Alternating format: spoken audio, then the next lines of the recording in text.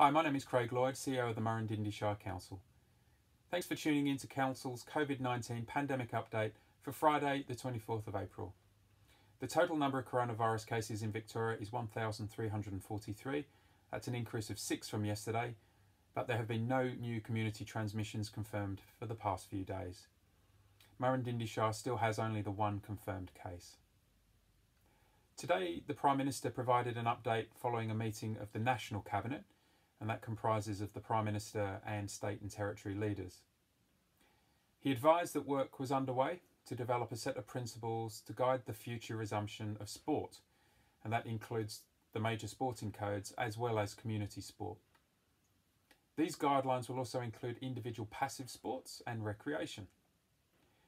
National workplace principles are also being developed to guide workplaces on safe distancing, cleaning and the like to get people back to work when restrictions are lifted. Very late yesterday, the State Parliament passed legislation to allow council meetings to be held online, and this is to help us observe COVID-19 restrictions when we meet. A special meeting of council will be held on the 6th of May at the request of the Mayor, Councillor Lee Dunscombe. And at that meeting, council will consider giving formal public notice of the draft budget for 2020-21 and to commence a public submission process, and that's in accordance with the Local Government Act. As I've mentioned previously, officers have recommended a 0% rate increase this year, obviously well below the 2% rate cap set by the state government. We're also recommending the removal of the commercial property differential rate, that's a 25% premium on top of rates for 1 year, and the allocation of an additional $500,000 recovery fund, as well as a very significant capital works program to help support and stimulate our local economy. As you know, our library branches are closed, but there's a lot of work going on behind the scenes to make sure we're still delivering the same great services and programs, and things like Book Butler have been very successful. A big thank you to our library team who've been busy creating some great video content on the Murrindindi Library Service Facebook page for most of our usual programs such as Storytime, Acoustica and the Tuesday Talks. The team are excited to deliver this content and they're going to keep posting these videos, so make sure you like the page. If you don't already follow that page, do that and follow along.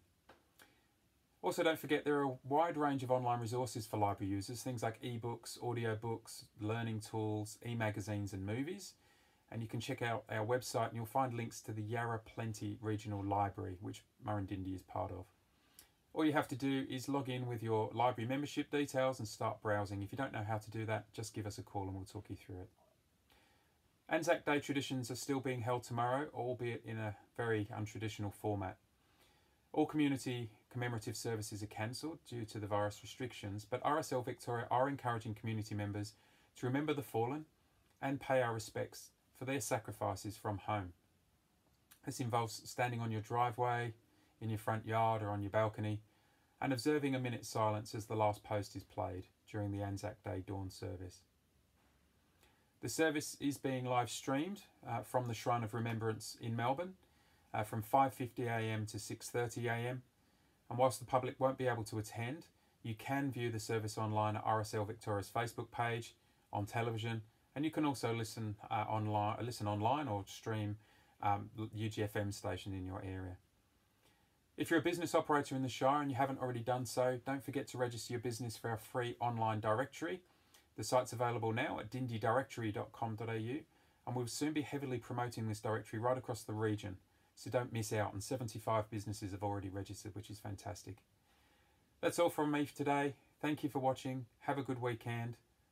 Pay your respects on Anzac Day and stay safe, stay home.